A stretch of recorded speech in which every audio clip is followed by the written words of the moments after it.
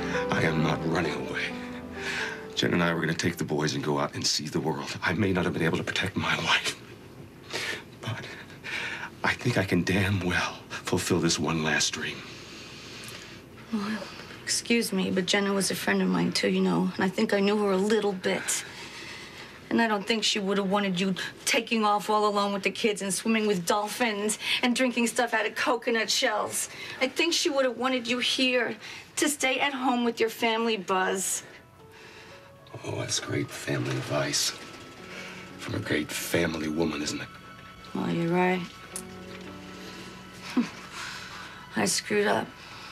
I messed up my life big time. I am the poster woman for what not to do. But I'm gonna tell you something, Buzz Cooperacus, all right?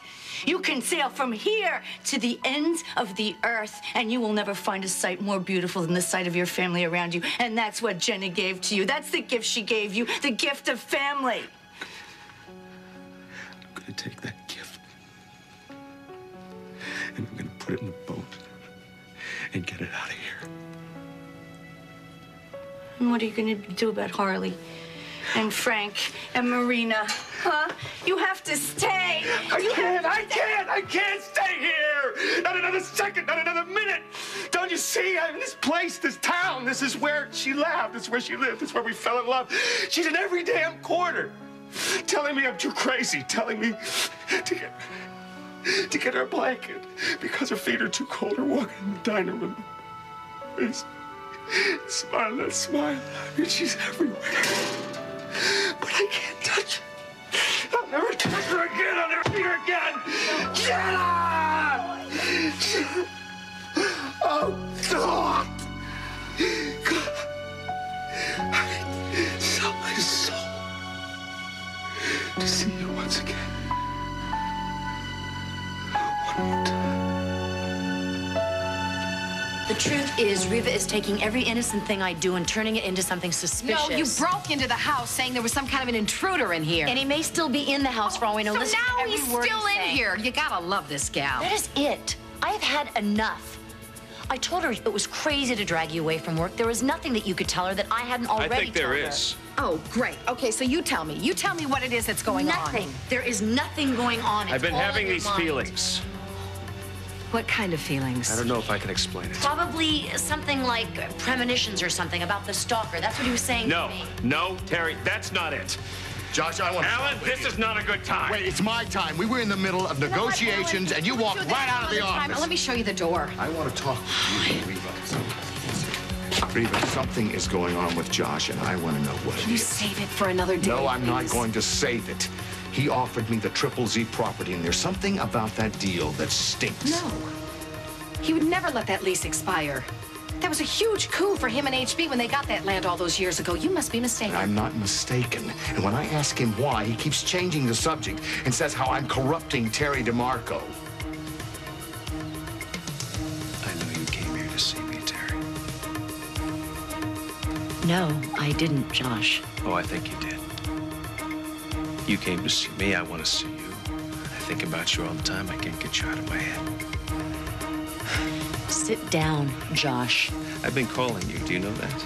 Leaving messages for you, trying to track you down, and here you are right in my house.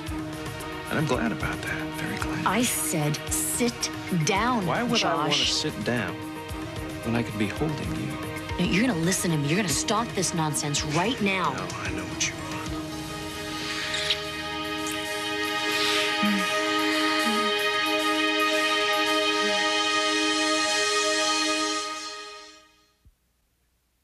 Where are these guys? This is ridiculous. Oh, wait a minute. I think I know what happened. What? If I'm not mistaken, your father and Selena are in the family conference room. Oh, man. No, Frank. Let him cool off. He'll come out when he's good and ready. Tell you what I'm gonna do. I'll lock the door. I don't have to worry about him. What? What are you gonna do then? Walk him and feed him twice a day? I want you to promise me something. Okay. I want you to promise me that you'll never ever leave me. Oh, Frankie. I hadn't planned on it anytime soon. Just so you don't. Honey, it's gonna be okay. I just want my father to give up this notion of leaving town. I know. I want him to stay right here with his family where he belongs. I know. I keep thinking Jenna's gonna walk through the door any minute. Can you imagine what it must be like for him? Yeah, I can. All this talk about taking off. It's brought back a lot of childhood memories for me. When he left me. Look, we just lost Jenna. I'm not gonna lose my father. Not again. Oh, honey. Buzz has got a lot to stick around for. And not just us. He has a new granddaughter to get to know. Yeah, but from what I understand, she's going back home today. Well, there'll be other times. I hope so for Harley's sake. Yeah. Because it almost killed her when she gave that baby up. I don't know if she can handle it a second time. You cry. You go ahead and have a good, hard cry. I've never seen her act like this before. Well, maybe it wasn't the right time before. Oh, Susan, I know how hard it is to lose your mother. I know how much you miss her. And no matter how old you get, it doesn't make it any easier. It still hurts. But it's just not fair. No, it isn't fair. It absolutely is not fair. But at least you got to know your mother and you got to know how much she loved you. And you know that, don't you? You know how much she loved you. That's why she told me all that stuff about you. She wanted me to go to you. Sweetie. Your mom didn't send you to me. Because she wouldn't do that to your dad. She wouldn't. Your mom just told you about me because she wanted you to know about yourself, you know? All those stories that she told you about me, those were just really stories about you. That's all. And I was just the beginning of you. So, you're sending me away? I'm sending you home because it's for the best. But why? Because look at your dad. Look at your poor dad. If he goes home without you, that wouldn't be the same for him. It wouldn't. Susan, it's okay. Honey, you can come visit us anytime. We'll be here. We're gonna be here. We can stay in touch with each other. We can email each other. It'll be great. It will. Sweetie. Yeah. Sure. Honey, can I talk to you? Jim, can I talk to you? Look, I swear I've never seen her act like this before. I absolutely believe you. I do. I'm not sure what to do right now. Well, I have an idea. I'm not sure you're going to like it, though.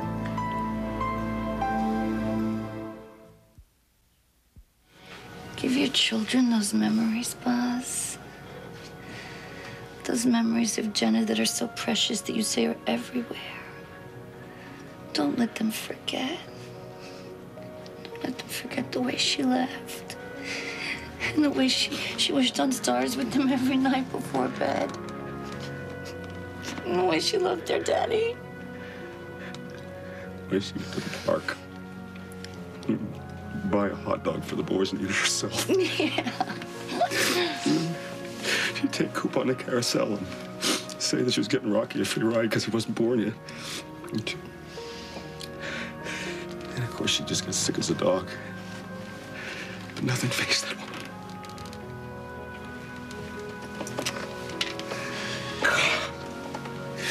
Just the other day, we were standing right here, and we were saying the dumbest things to each other, talking about cans of tomatoes and whether we should reorder peas, and if I'd known, if I'd guessed that we were on some sort of time clock, Buzz, Jenna knew. Jenna knew how much you loved her. Right after we decided to take the trip, she asked me to stay in the apartment. I left a whole hour running over here to tell Frank and the lady our plans. I mean, a whole hour. I'd give anything to have that hour back. I should have stayed. I should have stayed. So stay now.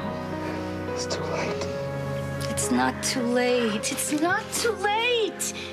Give your children that life that Jenna had here, the place that she thrived and lived in. Give that to them. Give them your family and your friends. But most of all, Buzz, give them yourself. No matter how screwed up you are now, or how much in pain, or how lost, don't do that.